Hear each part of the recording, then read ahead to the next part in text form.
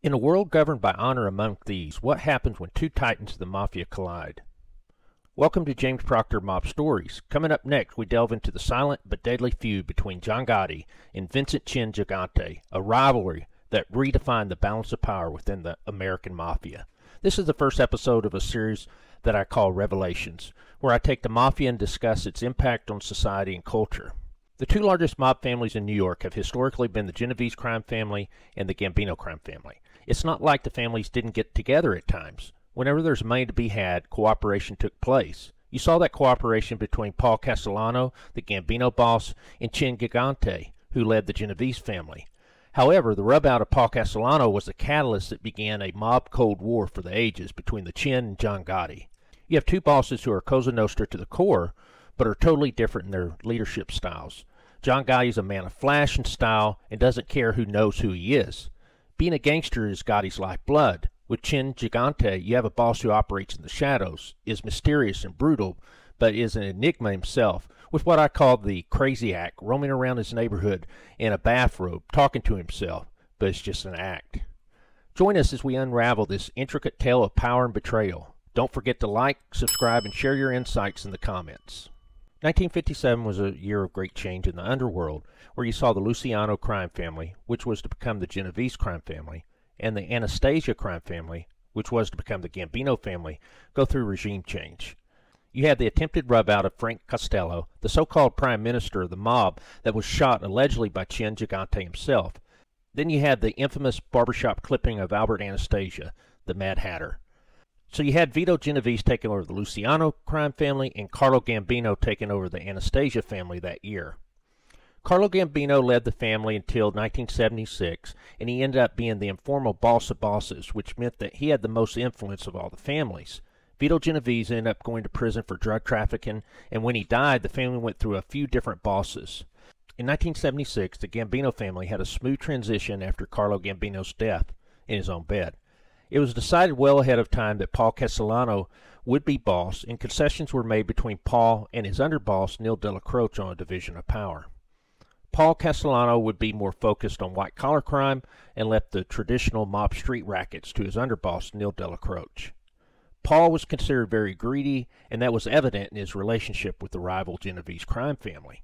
The Gambinos and Genovese were working together in construction contracts, and this was bringing in a lot of money for Paul Castellano. During the 60s through the mid-80s, the mob was impacting every facet of life, with a public that was fascinated with the gangsters running New York. The unions were controlled by the mob. New York was in this building boom in the 80s, and we know that practically every building being built was controlled by the mob. In addition, the mob controlled waste management, the waterfront, the trucking industry, and the garment industry. Tourists going to Times Square would see the mob's influence, and the mob was flexing its muscle within entertainment and music. Paul Castellano was focused on expanding his empire and pocketbook, and that meant working with the Genovese family.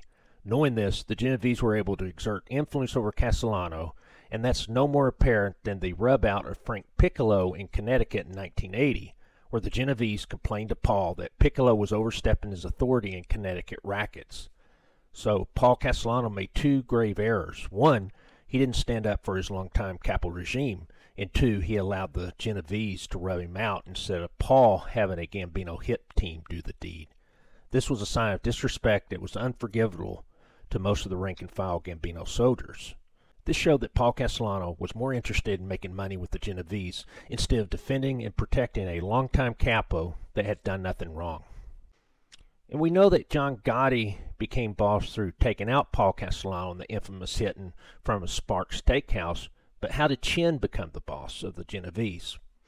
Well, Chin Gigante became the boss in 1980, with the Genovese boss Benny Squint Lombardo stepped down as boss due to poor health. Ironically, most people thought that Anthony Fat Tony Salerno was the boss, but he was just a front boss. This was someone who pretended to be the actual boss to fool law enforcement, but make no mistake, the Chin was running things for the Genovese. And this ingenious move allowed the Chin to operate the family through the shadows. In 1985, we had the commission trial, and the feds actually charged Fat Tony with RICO and say in the court filings that Salerno is the boss of the Genovese family. And the Chin is thought of as just this minor figure that was truly mentally ill. In 1985, things were about to change for the Gambino family. Paul Castellano had gotten caught up in the commission trial, and this was threatening to put him away for the rest of his life. And you had John Gotti, who was a capo with the Gambino family, and he had a friend, Angelo Ruggiero. He was part of this Bergen crew, and he was being pressured to give over tapes that were being recorded by law enforcement, and this was needed for Paul Castellano's trial. Ruggiero wouldn't do it because the tapes were very damning. One, it admitted to drug trafficking, which was an offense punishable by death since the commission said, deal drugs and you die. Two, the tapes had Angelo Ruggiero talking bad about the boss himself. So during the summer of 1985, John Gotti and a group of Gambinos started planning the rub out of Paul Castellano. Frank DeCicco, who was an influential capo respected by both those within the family and outside, went to other families for permission.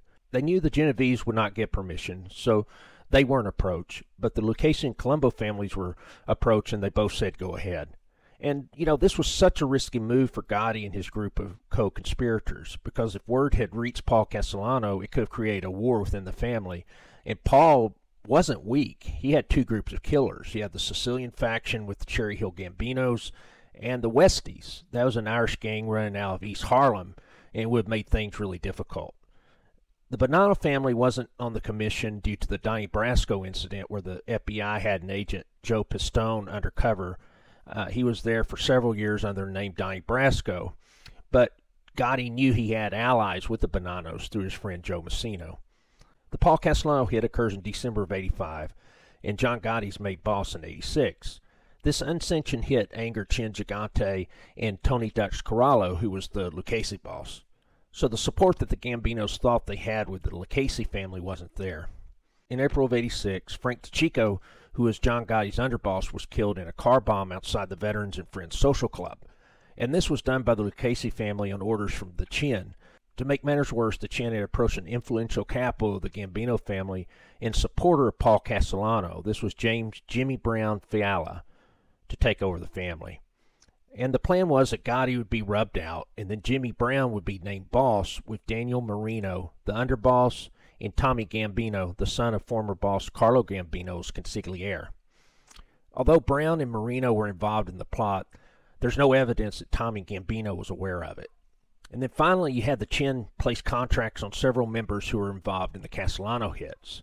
And these include Frank DeCicco, who got rubbed out, Bobby Borriello, a driver and friend of Gotti, who got rubbed out in 1990. Eddie Lino, he was a capo and one of the shooters at the Castellano hit, who gets killed by the two corrupt NYPD detectives. And then Sammy Gravano, the future Gotti underboss, and Gotti himself. Gravano and Gotti survived numerous attempts on their lives. So what was the relationship between John Gotti and Chin Gigante? And did they ever actually sit down together? Well, we do have one confirmed truncated commission meeting that took place that included the two of them. In the book Five Families, Selwyn Robb mentions that in 1987, John Gotti sent feelers out to the Genovese through Sammy Gravano that he harbored no ill feeling towards Gigante. In the autumn of 1988, in the Greenwich home of a brother of a Gambino capo, Frankie D'Appolito, the Genovese, Gambino, and Lucchese families met. You had John Gotti and Sammy Gravano representing the Gambinos. You had the Lucchese boss Ludovic Amuso and his underboss Anthony Gaspipe Casso. Gigante was there as the Genovese boss. On the agenda was whether to approve a seat on the commission for Vic Arena. At the time, he was Persico's choice as the acting boss of the Colombos. Gotti endorsed Arena, and he also wanted to restore the Bonannos to the commission by permitting its new acting boss, Joe Massino, to sit in and have a vote. Gotti knew he had allies with both Arena and Massino, and with them in his corner, he had controlled a majority of the commission and become the supreme leader of the nation's Cosa Nostra. Gigante and the Luccheses had no objection to seating Arena as the Colombo representative to the commission, but Gigante was cool to readmitting the Bonannos to the Mafia's ruling body. Before the meeting ended, John Gotti announced that his son Junior had recently been inducted as a made man. "I'm sorry to hear that," Gigante said, disappointing Gotti. Gotti had expected congratulations on his son's career choice, but Gigante commented that he would never bring his own sons into the perilous orbit of Cosa Nostra. Ironically, this is hypocritical because he does include his sons in the life later on. So, what do you think's the reason that Chin Gigante is dismissive of Gotti? Was it because of the Castellano hit solely? Or was it because of how flamboyant Gotti was? Whatever the reason was, their personalities were totally different, and they were like oil and water. So how did Gotti attempt to expand his influence within the commission and across other mafia families? When I look at this, it's a big parallel to the geopolitical Cold War strategies of the United States and the Soviet Union. And so we're going to explore the different chess moves that John Gotti was doing to counter the Chin. We already discussed two of these moves in which Gotti was pushing to reinstate the Bonanos to the commission, with his friend and ally Joe Massino being seated. Also, Gotti was supporting Vic Arena, and he did get Vic Arena seated on the commission. Later on, you see that Gotti supporting Vic Arena and Joey Scopo, who was a longtime friend, in the Third Colombo War between the Arena and Persico factions. Another move is how John Gotti solidifies his relationship with John Riggi and the De Cavalcante family out of Jersey. In fact, it was the De Cavalcantes who were brought in to take out a suspected informant, Fred Weiss, just a few years later. And John Gotti doesn't end there. He's also getting involved up in Providence and Boston. It's John Gotti who convinced Raymond Patriarca Jr. to step down as boss of the New England family. He told Patriarca Jr. that the commission wouldn't support him and that if he didn't step down, he'd be rubbed out. So Gotti's choice for boss was Nicky Bianco, who took over, but he only had a short reign. And then in a final move, which is in Philadelphia, it's Gotti who pushed far and put John Stanfa in place as the Philly crime family boss, replacing Nicky Scarfo, who had been put away in prison for life. All these moves were to strengthen Gotti's position with the commission. But did it actually work? We'd be remiss if we didn't talk about the results of Gotti's political actions with the other families. It was a mixed legacy in my opinion. The Bonanno family did get reinstated on the commission, with Joe Massino taking the seat. Regarding the Third Colombo War, it got so brutal that the Colombo family was actually removed from the commission for several years in the 1990s. The tension from law enforcement on the five families were intense during the early 90s. And although Vic Arena had the support of most of the family, the incumbent Persico family ended up victorious, in part due to their capital and longtime informant Greg Scarpa Sr. getting intelligence from a corrupt FBI agent named Lindley DeVecchio. Up in New England, you had a mob war that weakens the Patriarca family considerably and resulted in their whole administration being put in prison. Finally, with the Philly crime family, John Stanfa's reign's marked by war with the Young Turks, and when he ends up in prison in 1995, it's Joey Merlino and the Young Turks in control. So who was the true victor in the mob Cold War? John Gotti himself goes to prison for life in 1991, in part due to the testimony of his underboss, Sammy Gravano, who decided to flip. After Gotti, the Gambino family tried to run things through a combination of ruling committees, Peter Gotti and John Gotti Jr., with mixed success. Chin Gigante faces the 1990s with several indictments that culminated in his 12-year prison sentence in 1997. And then in 2002, Chin Gigante gets another 3 years added to his prison sentence, and this time it's his son Andrew who gets caught up in the racketeering and obstruction of justice charges, and he gets 2 years in prison. And he gets a reduced sentence in part because of Chin Gigante pleading guilty and saying that he had been faking mental illness for many decades.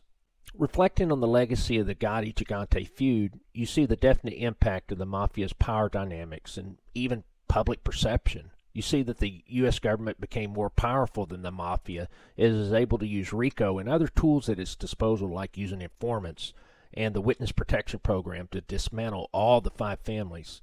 You have a deterioration in the quality of gangsters going into the life as Italian-Americans moved out of the neighborhoods. You have bosses today that had never been made 40 or 50 years ago. Teenage Italian-American boys have safer career choices, as they're more likely to finish high school and go to college as families have moved into the suburbs. Both John Gotti and Chin Gigante were public figures. John Gotti is a dapper don wearing his $2,000 suits, and Chin Gigante walking around in Greenwich Village in a bathrobe talking to himself and acting crazy. But today, both families have gone away from the days of the Chin and Gotti. Both families operate in the shadows today. Murder is not commonplace anymore, but the mob is still being dismantled by informants, and the five families are just struggling to survive in a world where a lot of the old vices like gambling and money lending is legal. In the shadowy world of the Mafia, can there ever truly be a winner? What are your thoughts on the Gotti-Gigante feud? Who came on top between the Chin and John Gotti? Share your perspectives below, and remember to like and subscribe for more deep dives into Mafia history. Until next time, take care, stay safe, and may God bless you always.